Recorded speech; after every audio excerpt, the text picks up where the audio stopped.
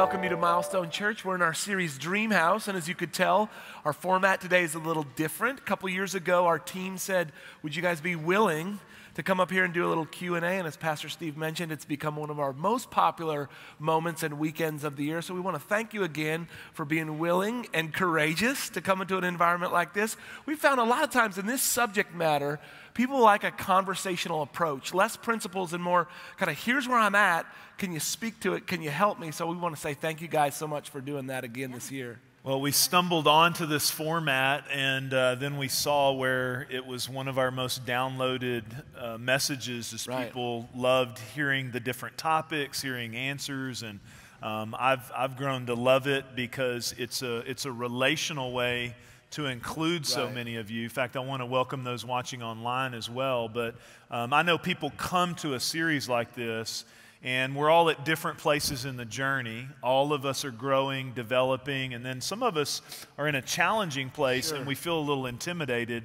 Already in this series, I've met some people who've said, one gentleman who said, you know, I felt like there inside the church is this conversation going on that I'm totally on the outside of. It's just an inner conversation, and I love this topic because it's what we care about, and it's a way for us to really include some people. I understand there's people with blended families. They've had the challenges of divorce. There's people that are single wondering if they'll ever be married. There's people at all different phases, and we just want you to know that you're part of the conversation, and we're not presenting ourselves as the ones who have it all together. In fact, how much I love you and how much I want to include you is I'm willing to get in front of all these people and let my wife have a microphone.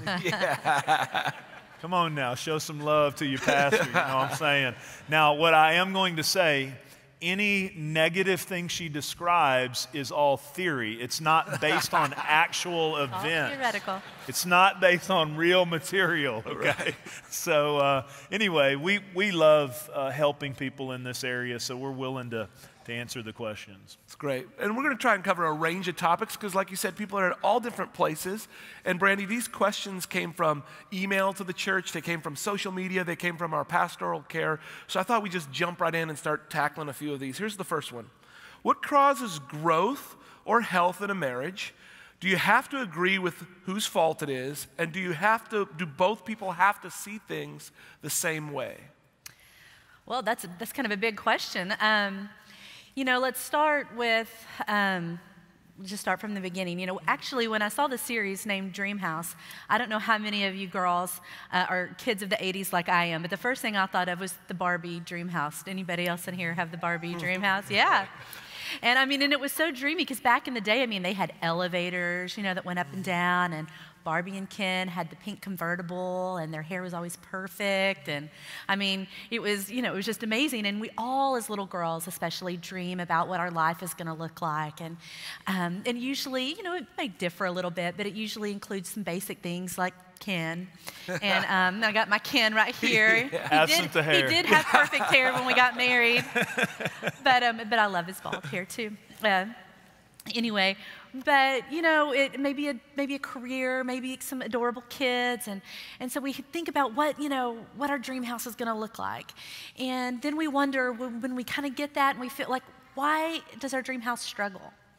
And the problem is the dream house takes a lot of work. Mm-hmm. And we see a story, a princess story, and they get married, and that's when we think that's our happily ever after. But the happily ever after comes with some challenges. And it's how we're going to work those things out, you know, depending on how happily our ever after is. Mm-hmm. And so, you know, I think your challenges, and we all have them. You may look at somebody and you think, man, if I could just have a marriage like them, if we could just do it like they do it. Let me just tell you, whoever they have challenges, okay? But your challenges can do one of two things. They can either motivate you to serve more, to love more, to grow, or they can discourage you and say, you know what, I'm done with this, I just want to quit. Mm-hmm. And today I hope you'll come with the mindset of, we have challenges, but I want it to motivate me to love more, serve more, to grow in my faith and in my walk with Christ and in my marriage. And so that's where we're going to come from. You know, I had a very dreamy picture of marriage. I always kind of wanted to be a wife and a mom, and I thought, I've got this. Like, I'm sweet. So this is going to work out really good. I mean, when you're an only child, there's nobody to tell you you're not sweet, so you're left to yourself to say, yeah, I'm a nice person. And I mean, I have my Southern manners, and I say please and thank you, and yes, ma'am, and no, ma'am. And I mean, I'm like, I'm a nice person. And then I got married to my dream man, and I'm starting my dream life. And the problem is, in the beginning, it just wasn't that dreamy. Because I was madly in love with him, but I was more mad than anything for the first little while, because the person that you love the most can make you madder than anybody on the planet. Right. Am I right? True. Yes. So, I mean, I thought I was a nice person, but I realized I was more of an stubborn, independent, I think I'm right and I'm waiting for you to figure it out kind of person. Mm-hmm. Yeah.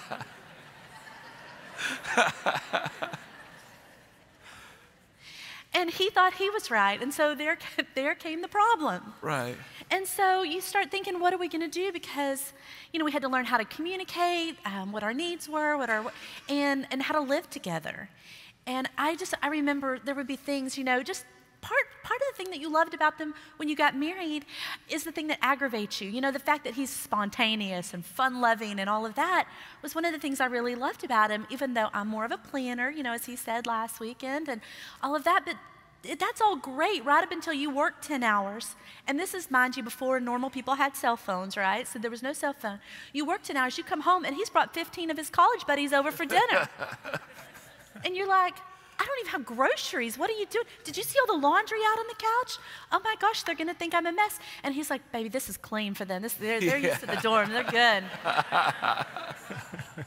What? That just blew our whole grocery budget for the week, you know? Yeah. And then you just, and then there's these little things, and they just start getting, and I remember thinking, okay, I wanted my happily ever after to look happy. So what am I going to do to not feel the same way? Because here I thought I was a composed, sweet person, and I felt like throwing myself on the ground at days, you know, just stomping my feet and kicking and screaming because I just was so aggravated, right? And I thought, what am I going to do for it to look happy in 20 years? I don't want to still be feeling like this, you know? And so the Lord just spoke to me, and he said, you've got to change. I'm like, well, what about him? He needs to change. Yeah. Right? And the Lord said, what are you going to do if he never changes to have a happy marriage in 20 years? And I was like, okay. So I had to start making some choices, things I didn't necessarily feel like doing, but things I knew that God was calling me to do. Like, instead of demanding my own way or staying up and fighting it out, and I was all about the staying up and fighting it out. There was no going to sleep on our anger, just FYI, that we were going to stay up all night if we needed to. But it was like, why don't you just forgive and let the matter drop? Why do you have to keep pushing it?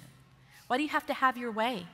Why can't you prefer him? And it was just like the Lord kept saying, just do the right thing. I didn't always feel like doing the right thing because our emotions can lead us astray. But it was a conscious choice to say, okay, I'm going to do the right thing no matter how I feel. And that was hard and challenging at times. But I remember as I started doing that, it's amazing how, without saying a word, he started changing. Because it's really amazing how the line of communication between him and God could clear up when I wasn't constantly chirping in his ear, right? He could hear God a lot more clearly when I wasn't there all the time, telling him what he needed to be doing. And so, you know, God started doing a work. He started changing both of us. And so I encourage you, when you say, well, how do you flourish in your home? You know, you have to change, and you say, gosh, I hope my spouse is listening to this today. And I want to encourage you, I'm not talking to your spouse.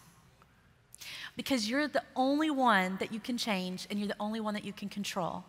So the best way to come into a series like this is to say, okay, God, what do you want to say to me? Because I'm the only one I can do anything about. And so, you know, the greatest strategy of the enemy is to get us fighting against each other instead of for each other. And I remember early on in our marriage when all this was going on, I wish I remembered who it was. They gave us a scripture and they told us this one little bit of wisdom, and it's from James, and it's James 3:16 and 17, and it says, for where you have envy or selfish ambition, which also in other versions is called strife, maybe some of you know what strife is in your home, then you find disorder in every evil practice. Isn't that wild? And they said, it's like when you're fighting and you've got strife going on and you're demanding your own way and saying you've got to, what you're doing is like opening the door and saying, come on in, devil. Come on in, letting the enemy in, rule and reign in our house.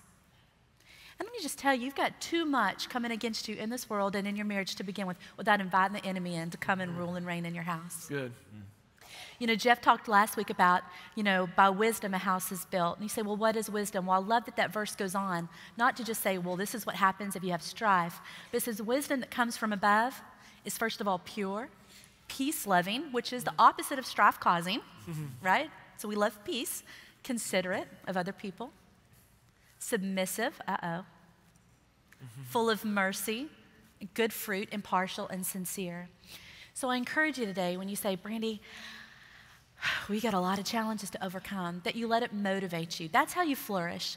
That's how you flourish. You say, well, do you have to agree on whose fault it is? I say you just own it. Own your part. You can only do what you can do. So you own it and you set the tone as far as it depends on you. You set the tone in your home, right? And you just own it. So good. And you said it so nice, but that could be difficult to say, listen, I'm just going to do what I can do and focus on that. I think, Pastor Jeff, a lot of the times, here's our second question.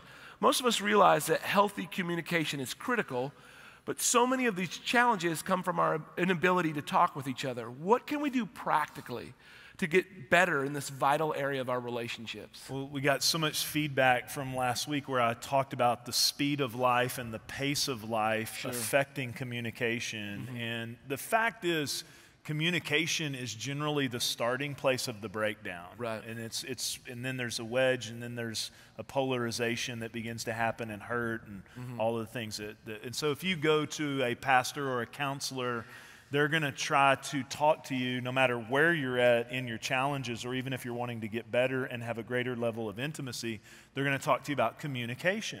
And a lot of times if there's a major breach, maybe write a letter to the other person, because you're able to say in that things that you're challenged in your ability to say verbally. And so communication is a big deal. I just thought maybe just a little bit deeper look at that could be helpful if you ask about communication. Right. The fact is, you generally marry someone that communicates very different than you. Right. One, you have just the male-female thing, but you also have just the differences of personality. And so and the way you were raised. And the way you're raised, your background. I grew up in a home where, you just let it all hang out. If you feel it, you just throw it out there. Let's all just, hey, let it go. Why hold it back? I remember when we were dating and I went to his home for the first time and all the siblings were there and somebody said something and then it spurred something else on and then it was like, yeah, let's talk about it. Loud talk about it. And I'm like, what are y'all doing? Why are y'all fighting? And they're like, we're not fighting, we're just talking about it. And I'm like, we called that fighting in my house growing up. We didn't do that. I mean, we would somebody said something that kind of irked you and you just held it against them for a few weeks. until enough stuff had accumulated that you could throw it all at them at once and get it out. Then you were better for a while and then you just kept everything in again, So I was like, y'all just don't do that to me, okay? Yeah, so there's generally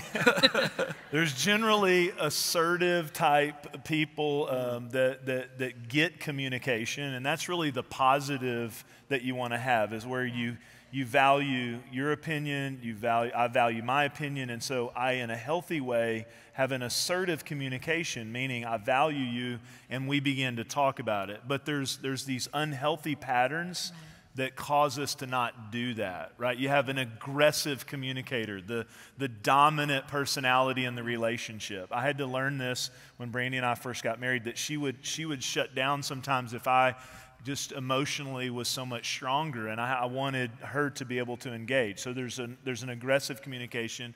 There's passive communication, which is very dangerous if you're passive too. Aggressive is wrong if you're trying to be the one who's right and take over, but passive is just as dangerous. Where you're like, it's fine. Yeah, it's fine. Yeah, whatever. And it's totally not fine. Right. Yeah.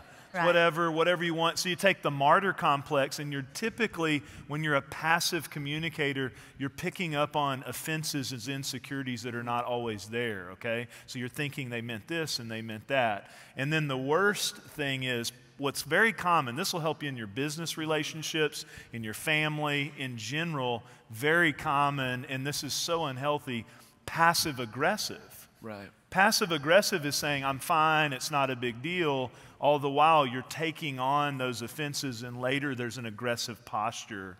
And so I would encourage you, no matter where you're at, to begin to step out and value the other person. I mean, we've lost that a little bit today. Sure. To even have disagreements, but still value the other person in terms of communication and where they're coming from. So communication is a big deal, and it's something we all continue to grow in. Sure. Yeah. I think when you see the communication breakdown, a lot of times happens from pain or hurt feelings or offense or a breach of trust. Mm-hmm. You know, I got to say, too, that on behalf of those of you who sent in questions, to thank you for your courage and your willingness to be honest. We got some really pretty intense ones where a marriage is in crisis because of a major trust breach.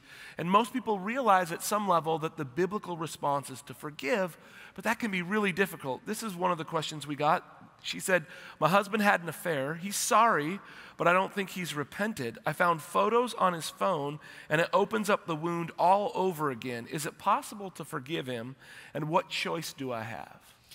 Yeah, you know, that's a tricky question because there's different answers. I mean, there's several different answers that could apply, right? Mm-hmm. And it sounds like what she's wanting is just a solution, just a quick solution. Tell me, should I divorce him? Should I stay? Mm-hmm. Right? And do you have biblical grounds for divorce when there's been adultery? Well, yes, you do. Mm-hmm. Is it the best option? I don't always think so, but it is an option. Right. And then there's like, well, or we could just stay together and I could just keep doing what I'm doing, but I don't trust him. I don't think he's really repented. I mean, this breach of trust has happened, and now I still, you know, I find just pictures on his phone, and so now it's kind of ripped that wound back open. And so do we just keep doing what we're doing, or could you just tell me if it's okay to divorce him? I think that sometimes that's what you're wanting, is the quick solution. But I would like to say that maybe there's an option 3. Mm-hmm. And not always, but I do think sometimes there is to where we're not just looking for a resolution to like, okay, let's, because there's never really a resolution. Yeah. Even if you get divorced, you're together forever when you have children, right? There's still a connection. But what if we said, okay, we've kind of been doing this without God for a while, but what if we said, what if we start using God's pattern and start over? Mm-hmm. To where now what we're going to do is we're going to have to set some parameters, because there have been some hurts, there have been some brokenness, there's been some sin patterns and all of that. We're going to set some parameters, and we're going to have to reestablish some trust. Mm-hmm. But what if we actually don't just kind of go to church, but we attend and get plugged into a church, get in a small group where we actually have friends that are rooting for our marriage, that are holding us accountable, that there's a man that can hold my husband accountable to say, hey, how have you been doing with looking at that stuff and that inappropriate content on your phone? How are you doing with loving your wife and reestablishing trust and making her feel valued? Getting involved in Restore, which we have on Monday nights, that helps break some of those sin patterns, and getting with a group of people that can help you walk through that. You know, I think more than resolution or a quick fix, it's really about a revelation of, are we going to do this God's way? That's good. Now, I know that some situations are beyond help. There's partners that just don't want to do that. But I would say, if you and your spouse are willing, that today, if you would say, okay, we're going to just say, let's just give it a try and try to do it God's way and get connected to people that can hold us accountable and help us succeed. And if today you are struggling with that and you're the man in that situation, I would just encourage you. It really has to be a revelation that you would rather take that smartphone, that iPad, that computer, and smash it to bits and throw it in the deepest lake before you would break up your family, hurt your wife, or your children. Mm-hmm. Because you know what? That's those images, those things that are addictive, they don't deliver on what they promise. They're not sitting with you when you're old and gray, in your rocking chairs when your kids are coming home for Christmas. They just don't deliver. And it really is a revelation to say, I would rather throw all of that away for what really matters in my life. So good. I think that's such a good answer, because as pastors, you know, and I know our pastoral team or counselors, or even as friends, these are complex situations, and there's some biblical instruction. Right. But a lot of times people are like, just give me the technique, give me the answer, give me what I'm supposed to do. And I love what you're saying about revelation, because without the supernatural power of God, there's not a dream house marriage, no matter where it's at, in deep crisis or kind of floating right now. It's with the supernatural power of God. And my heart goes out to, I've met probably 10 couples already, just shake hands with them, or individuals who say, we're separated, we're in trouble, we're in crisis. And I want you to know we're praying for you in this series. And the reality is, I mean, we believe that without God's transforming power, that at the end of the day, none of us really make it to where God has for us. And so we're praying for a revelation. It's really helpful. Brandy, I wanted to ask, you were given such great insight there on the third option and creating some boundaries because trust has been violated. Can you speak a little bit to this concept of forgiveness? I think sometimes people feel like a doormat, like if I just go back and forgive, they're just going to keep taking advantage of me. Right. Well, forgiveness is not an option because it's not for that other person. Forgiveness is for you and your health. It's good. The Bible actually commands us to forgive because God knows if you hold that resentment, you hold that bitterness, you hold that anger, it poisons you. The other person's going on with their life. And what happens is you take all of that, if you don't get it resolved and you don't forgive and let the matter drop, and you take it into your next relationship. That person can be gone, but you'll take all of that into your next relationship and transfer it to the next person. So it is so important that you forgive. And it's important if you have kids, too, that they see you forgive. It's good. And show them healthy patterns as well. That's really helpful, clarifying. Well, Pastor Jeff, we touched on it a little bit in that question, but I want to go a little bit further. One of the biggest issues traditionally men struggle with, and it's often difficult and awkward to talk about for the sake of kids or our public setting, we're just going to call it inappropriate visual content. But the data shows now that it's not just a man issue. It's not just for men. That it's an issue for women, and it's an issue certainly for teenagers, young adults. Talk to us a little bit about this area and what can practically people do to get help? Well, it's a massive challenge in our generation. I mean, it's been a challenge, inappropriate type views on these things and inappropriate actions, but it's massively challenging today. We're being inundated with it as pastors, young people. If you're not involved with your young person in terms of what they are viewing on devices and computers and screens, then you should get involved now. True. Because they don't even have to go looking for it. They don't have to go looking for it. It's those of us that are a little older, you Yeah. had to get some material that somebody's dad had or some kind of thing that I mean, you know, come on, y'all know what I'm talking about. I'm speaking out of theory. But anyway. Purely hypothetical. Yeah. Now it's right there. Right. These kids, I'm telling you, they've got it so challenging. And then all of us, and I'll tell you, from working with men specifically and discipling men, I've been really amazed at the amount of just the cultural perspective today where guys would be like, why is this a problem? Right. Well, again, there's physical challenges related to that. Statistics are showing that it literally is changing even the physical dynamic of who we are. There's just the enemy only deceives, so the deception continues down a path that leads you to places you never thought you would go, just like with anything that's of the enemy. Right. And so it literally can rewire the brain. With physical drugs, there's a need for more. In this area, there's a need for different, which can lead you just down terrible places, and it breaches the relationship, trust relationship. It just destroys God's plan.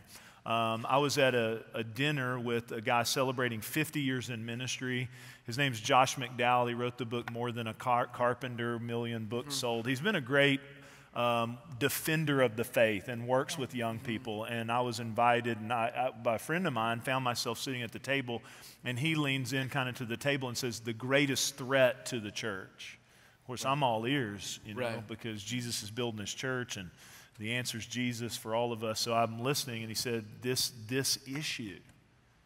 issue is our greatest threat because it erodes the very fabric of the way God builds culture, society, life, and family. Yeah. And he said, it is our issue. In fact, he said, there's enough people doing apologetics, which is defense of the faith. I'm dedicating the rest of my ministry life to deal with this issue. And so I want to just give you some practicals. Number one, you have to define what beauty is. Is it that fake image that's not really real? People ask me, what are you into? Redheads, brunettes? I'm into this. This is my standard of beauty. So you have to mentally say, this is what is beautiful to me.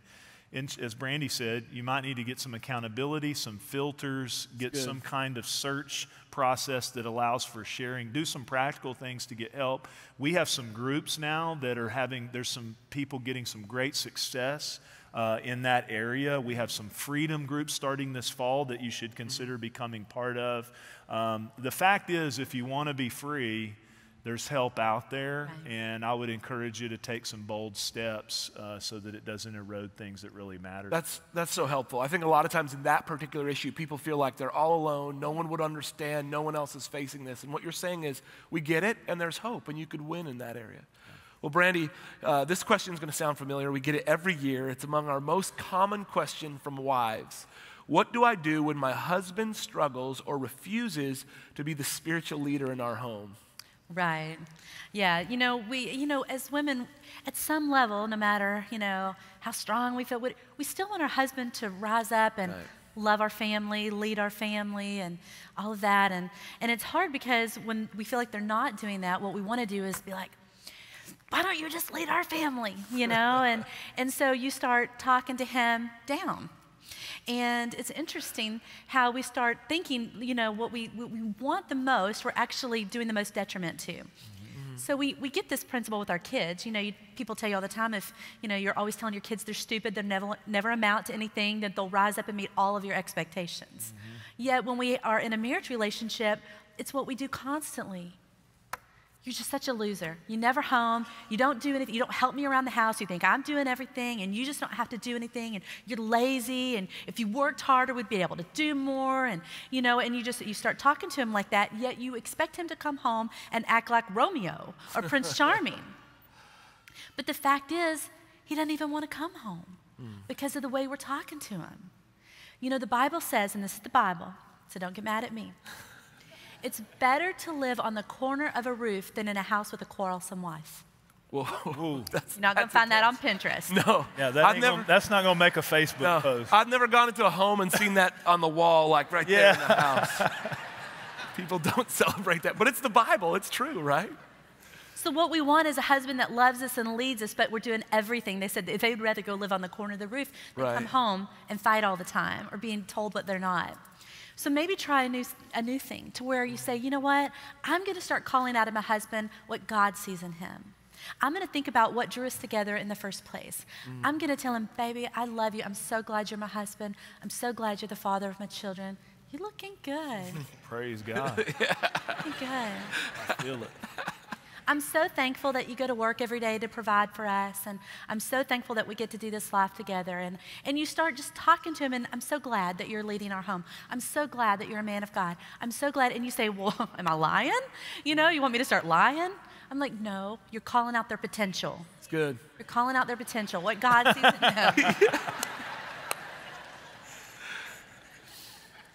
But I've never seen a man that's wife believes so much in him that he just doesn't want to rise up a little bit and meet that. Say, no, I don't want to be any of those things. I just want to be a loser. It's true. You don't see that. If you tell him that he's amazing, he wants to be amazing. Yeah. And so you start calling that out. You give him a little respect. Guys like respect. Pastor Jeff, I want you to go a little bit deeper because I think guys hear that sometimes.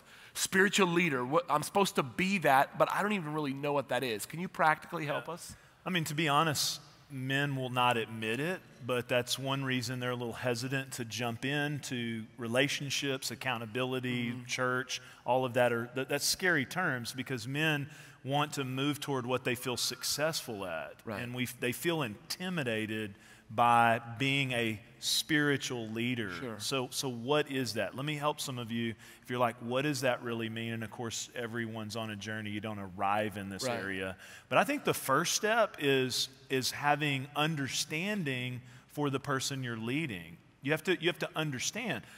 Leadership is about serving the people that you're leading. It's not about being over. It's about actually providing a climate and an atmosphere for them to reach their highest potential. So if you're going to do that, you have to understand who you're leading. And this is why the Bible ties other areas of leadership to the home leadership. It's good. Because the breakdown, this is my number one teammate right here.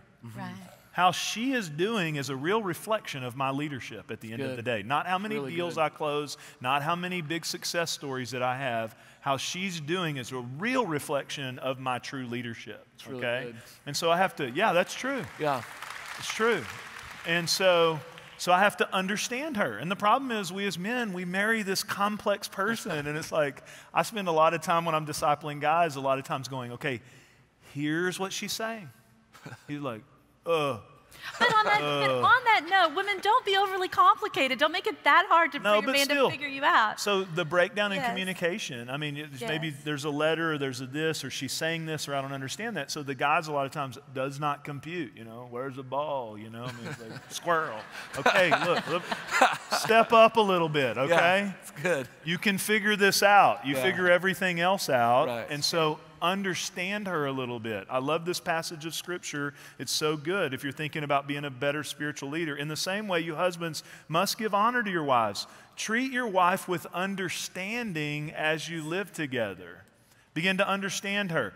The differences between men and women, some of which God put there, His pattern, His principles, no matter how many people today want to have all this discourse and dialogue about how God's changed His mind, He still has some of the same basic things for men and women. And He says here, in fact, for us as men, we need to understand our wives, give them honor. And it actually says, men, you're praying for that business deal, you're praying. I'm just going back to the Word. It gives a little section there about how she's made different than you. You're praying for that child, and you feel like, man, I say some prayers on my way to work, but I don't feel like it's going higher than the car roof. It says, learn how to do this so your prayers are not hindered. It's good. That's the Word of God. So your prayers are not hindered. Spend a little energy understanding her. There's some differences in men and women. So she wants communication, and some of this is specific to our relationship. She likes alone time with me, us moving into this new building, some of the schedule things we've had recently. After 20-something years of marriage, we've realized there could be some tension there. We could feel a little bit of separation. And so we've had to take some intentional time for communication, not just being together, but to communicate. Honey, how are you doing? Understanding she's different than me, change, all of that. So she needs some communication. She needs affection without intentions. Pure snuggle. Pure snuggle. Does not compute with me, but she needs it. Okay? Come on, man. Can I have it? You're like, I finally understood something at church. Praise God. They're finally preaching here where I can get it. Doggone it. I understand that guy. Okay. Yeah, there you go. Hold on. We ain't getting Pentecostal. Yeah. Okay. But she needs that affection. I love you. You're beautiful. And she needs to know that with all the goals I have set, that our family is a priority to me. It's really important. She needs to know that that is a priority to me. I need from her some things that are different. Why does Brandy keep talking about this? Ladies, your husband needs respect. Mm-hmm. He'll move away from an environment where he feels disrespected and devalued. He'll move toward environments where he feels respect. Yeah. Men need that physical intimacy. They need the enjoyment of life. They don't, when that passive aggressive thing happens, then it actually separates him. Mm-hmm. So they want you to participate in life with them. And that's not an exhaustive list, but just a few ideas. Spiritual leadership. If you don't, the number one bit of advice, start trying to understand her, honor her. But if you don't know how to do it, one of the best things to do is start getting around some people that do. Yeah. We have couples in this church that believe God placed them here to build up a legacy in the next generation. If you're a young couple, we have couples here that would love to help. They're not perfect. We have men's development groups. We have small groups. We have environments here that can help you be around some people that could teach you really what it means to be a spiritual leader in your home. So practical. That's what we do in every area of life. If you don't know how to do something, you get around somebody who's doing it right. Yep. Well, as we're getting ready to close here, I have a few more questions. I thought maybe we'd go a little speed round, maybe an answer, a sentence or two for each of these. Here's one. If you're single again, how do you know when it's the right time to start dating, and do the same principles apply? I would say if you're single again, and, how do you know if it's the right time? I think it's when you know that you and God are okay on your own. That you're not looking for somebody to make you feel better about yourself, that you're not looking for somebody for that affirmation or to feel complete, but that you know that in God you are complete. Because if you're looking for someone else to make you happy, you'll never be happy. And so when you really can feel like I am okay where I'm at, then you probably are able and in a good place to find someone else. Sure. And do the same principles apply? I would say even more so. Yeah. It's good. Even more so. It's really good. Not that you base everything on statistics, but statistics say, I love to tell people this because they're like, well, I'm finally rid of this person. Now I'm ready, Right. I'm single and ready to mingle, So it's like, okay, statistics say you'll repeat the same pattern and you'll jump into an unhealthy relationship. So back to the God factor of getting God's pattern before you just jump back into something. That's so good. That's so good. Because there's such a cultural consensus of the right way to do it, which is this next question. The person says, the young people in my workplace don't get why it's a bad idea to live together before you're married. They ask, why do you need a piece of paper saying you're married? Well, it's the cultural perspective is typically opposite from God's perspective. And so culturally, it's not a big deal. There's no stigma attached. A lot of people do it for various reasons. Sure. Fear of the commitment. Maybe they think it's not a big deal. Financial reasons that people do it. My question is not what does the culture say? My question is, what does God bless? Right. What does God bless? What does God look at and go, I'm going to bless that because it's according to my principles, and God does not bless it. Anything outside of a man and a woman in a covenantal marriage relationship, that's God's standard, and he's not changing it anytime soon. Sure. That's really good. Well, let's say, this one, Brandy, kind of comes right on the heels of that. Here's someone who said, I've heard Christians say all sins are the same. If that's true, why do they focus so much on sexual sin, and isn't that a little weird? It can seem weird. It can seem like you're just picking on one sin, right? But the thing is, all sin separates us from God. So it's not like sexual sin separates us from God any more than any other sin. But the consequences are different. Sins have different consequences, and the Bible says we're actually sinning against our own bodies, and that comes with different consequences. Sure, that's helpful. Okay, last one.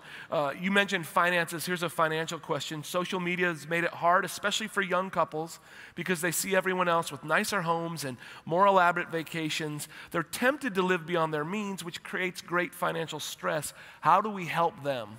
Well, we have the blessing of affluence that helps us to be able to make an impact, and so it's not a negative thing necessarily, but I think we have to have wisdom with the affluence of our generation, which can change the dynamic of the expectations on young couples as they start out in marriage. Right. And because they've grown up in an atmosphere, they think that they're supposed to have when they first get married, what it took their parents 25 or 30 years and a whole lot of hard work and sacrifice to get.